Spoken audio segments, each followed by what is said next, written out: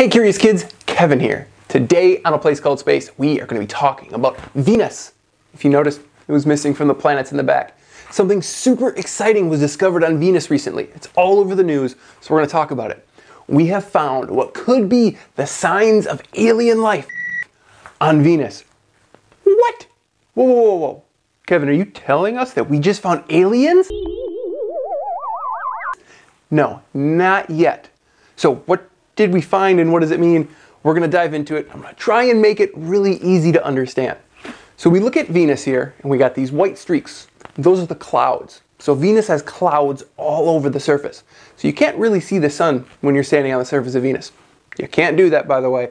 No one ever has yet. Now we found a gas. So gas, you've heard of things like solids that are hard, liquids like water, and then gas, like air. So we found a particular gas called phosphine, or pH3. So those letters and numbers just tell you what kind of gas it is. So we found phosphine in the clouds. Now why is this so exciting? Well, here on Earth, we find phosphine when it's associated with, or like linked to, bacteria, tiny little living things that don't need oxygen to live or grow. What, that exists? Something is alive that doesn't need oxygen? Yeah, well, it's not humans because we need oxygen, but there's tiny little bacterias that they don't need oxygen to survive, and they give off this phosphine. So when we're finding phosphine at Venus, it could mean we're finding something alive that's giving off this phosphine. So that would be really cool. We're not sure yet. There's only a small amount of phosphine. We need more to give us a really good feeling that it could be down there. Let's look at it this way. So here on Earth, what do you breathe in? We breathe in oxygen and we exhale carbon dioxide. But plants, there are many more plants than there are humans.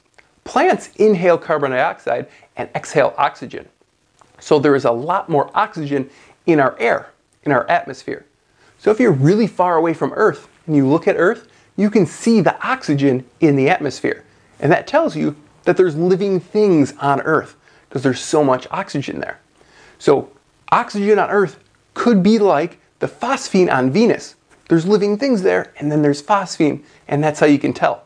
So we're going to study Venus more. Like, this has given us a lot more excitement, a lot more hope that maybe, just maybe, we have aliens over at Venus. Now, phosphine is something we call a biosignature, or a sign of life. Bio, like biology, us, life, and signature is like what you sign, your name, and it's unique to each and every one of you. You've got your own, and I've got my own. So we have biology, life, signature, unique. So it's unique life, essentially, right there is what we're looking at. Now, where do we find phosphine on Earth? Well, we find it in swamps, wetlands, sludge, or even animal guts. Yuck. If you think that's yuck, they say it smells like decaying fish, or garlic. I don't like either of those smells. No, stay away. So, let's think about this. It would be really, really exciting if that phosphine is coming from tiny little aliens that are in the clouds of Venus. So we're going to study Venus more to see if we can figure that out. Now, on to trivia. The answer to last week's question of what is the biggest planet in our solar system is C, Jupiter. Jupiter is the biggest planet in our solar system. Now, this week's question is, what is the name of my dog?